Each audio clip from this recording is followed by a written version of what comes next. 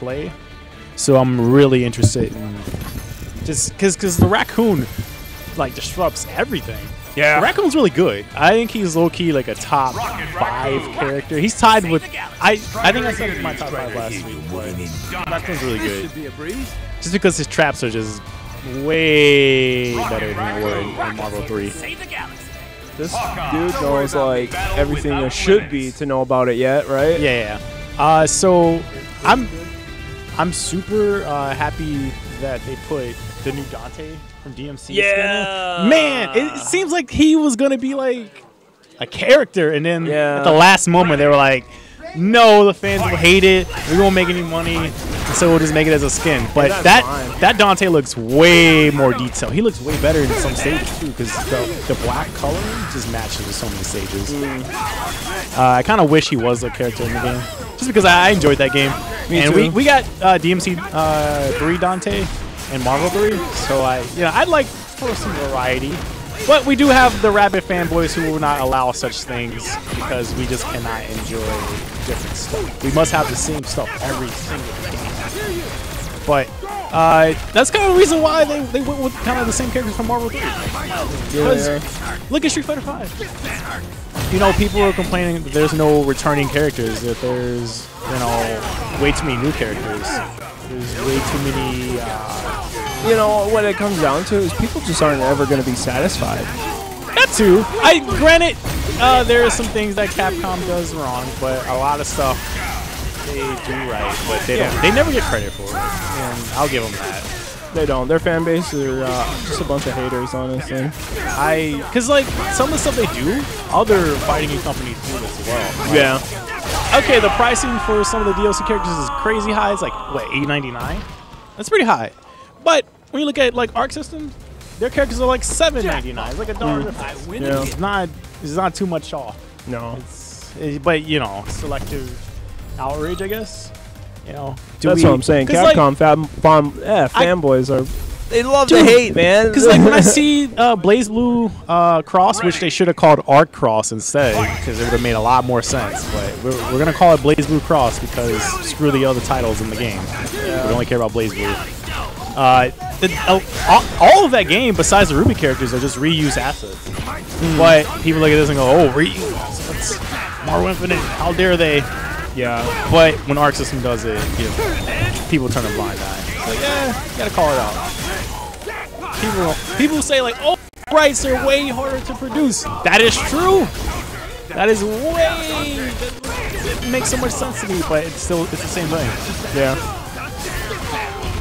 It's kind of weird because I played Unio, and the sprites stick out like a sore thumb because Unio looks way better than every other character in that game. Oh, really? All the Unio characters look wonderful, and the Persona characters and the BlazBlue characters look like their sprites are from 2009. Oh no. Yeah.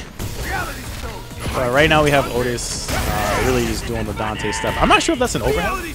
It looks like it is. But it's a very abusable move. A lot of people right now are either playing a combination of Dante, Ultron,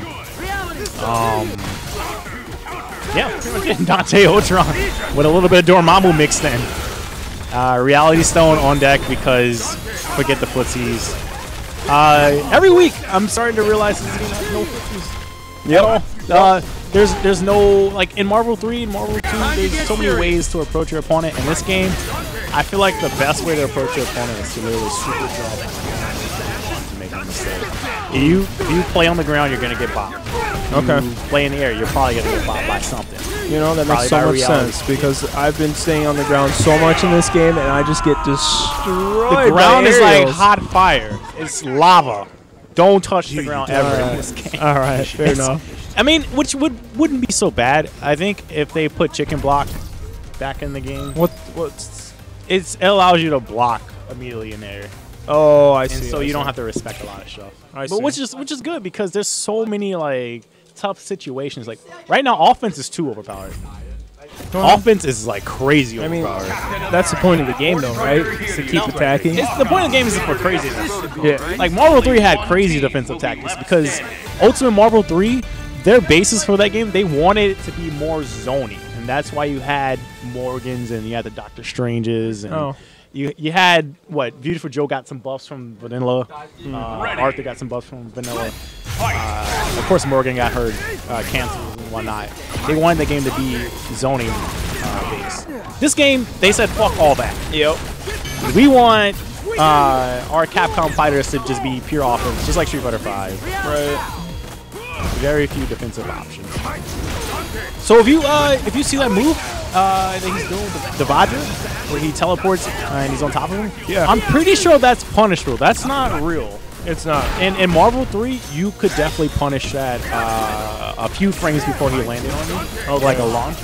So you have to contest it in the air. Yeah, it's not free. It looks free though. It looks like it should work every time, but it's definitely not. It's kind of like it's still what the first month and a half. And so yeah, it's so like, people don't know. So Yeah. Any concerns or complaints that anyone have, like you have to take it with a grain of salt, honestly, because there's just no except for stuff like that. That's got to be an overhead. Oh no, it's a cross up. Like 50-50. Okay. I think that's what it is. That's kind of dirty. Dante's a little bit much right now. He's like, good, man. He's too much too good. and he's too easy. Yeah. He's not like when I was looking at the Dante gameplay when the game first came out, I was like, damn, that's impressive. Because you know he has to be hard, right? Right. No. And I'm wondering if this game has been patched. This is the patch version. Okay, just making sure. That's all that stinger. I'm like, is that over?